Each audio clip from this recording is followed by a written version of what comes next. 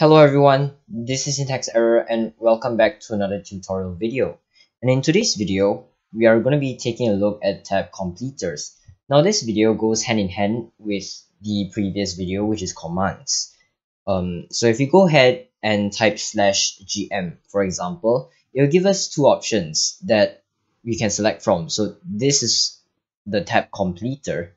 And for example, if you go ahead and click on creative, it will set us to creative mode.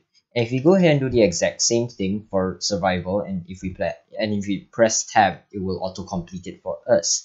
Then it will change our game mode to survival as well. So let's get straight into the coding then. We are back in our tutorials plugin, and the first step, we are going to go and create a new Java class and call it commands.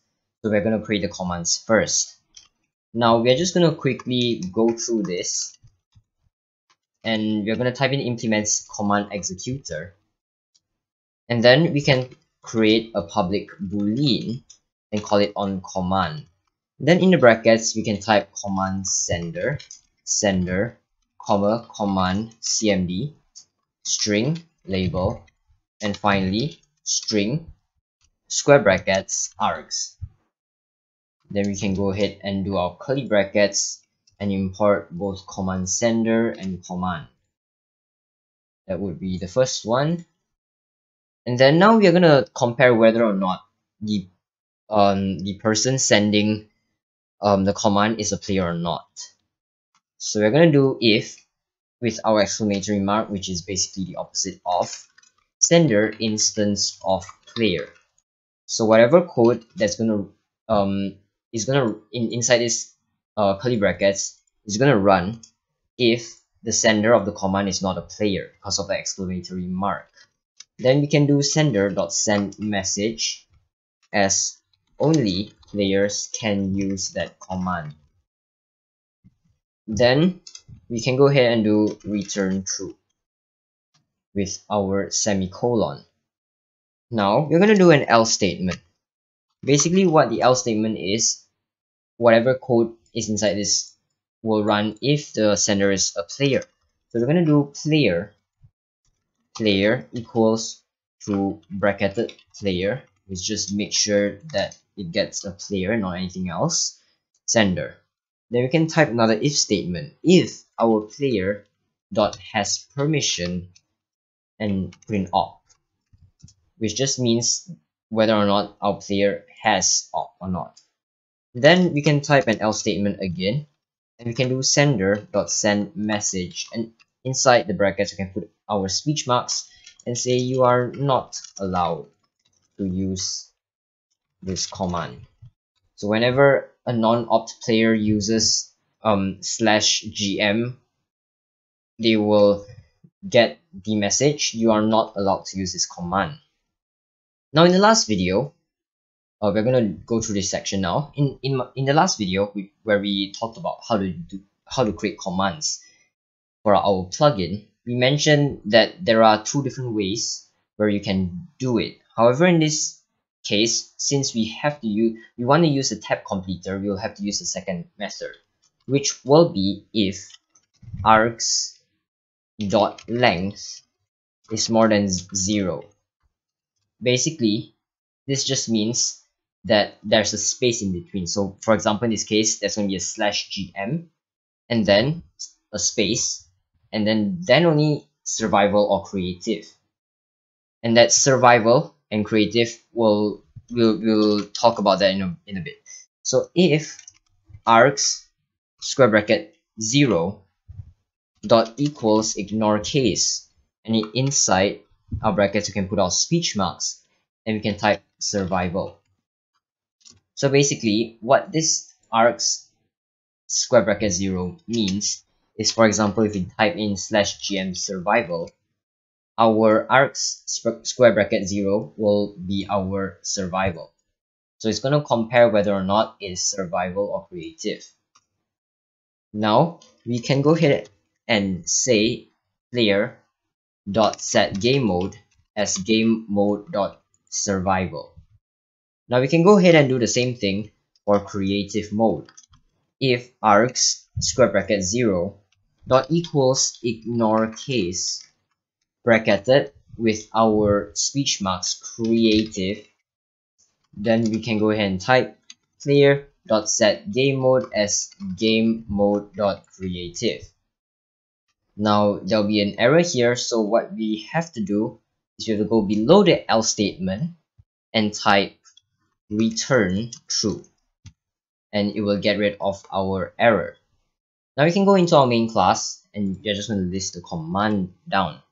So we can type get command, and inside the brackets we can go ahead and type gm, which is basically the beginning, which is /gm. That's basically what it means. .set executor and new commands. The commands here is basically the name of our commands class. Now we can go ahead into our resources file and double click to open plugin.yml. Then we have to do commands with our colon. Then we can type gm colon description players game mode. So we're just going to set a description for that. Moving on, we can go ahead and create a new Java class, and this time we can name it tab complete.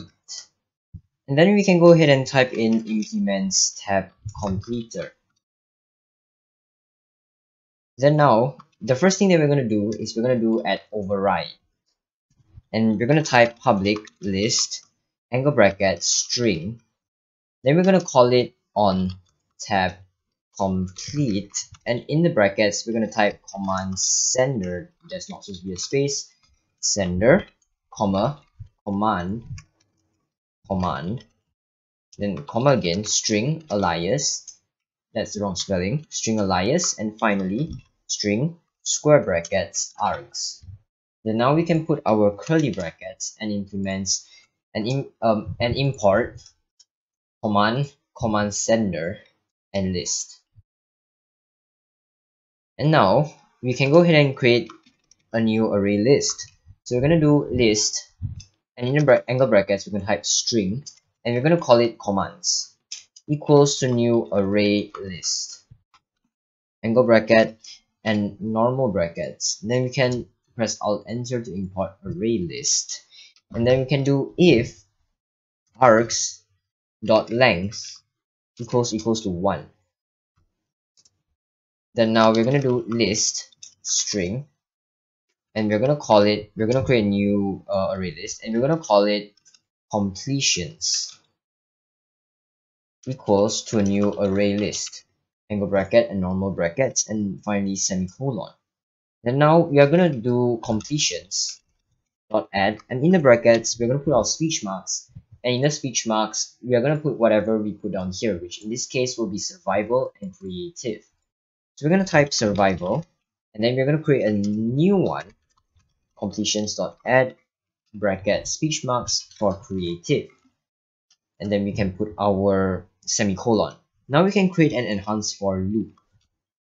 So we can do for string s and colon completions, and then we are going to do an if statement, if s dot to lowercase bracket dot starts with, in the brackets we're going to type args square bracket 0 dot to lowercase. That's not supposed to be a locale inside, it's just supposed to be an empty bracket. There we go. Then now we can type commands dot add s.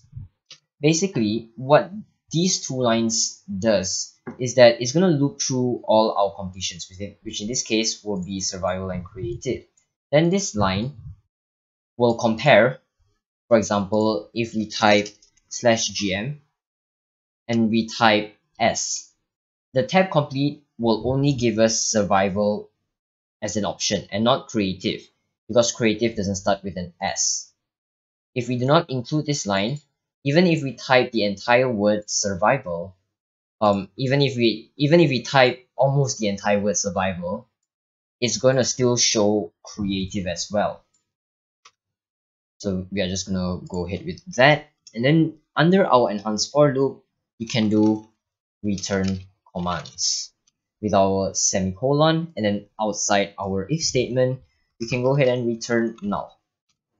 Now we can go back into our main class and we can do get command, and inside brackets we do the exact same thing, gm dot set tab, not set executor, dot set tab completer and new tab complete. So it's gonna be the name of our tab completer class.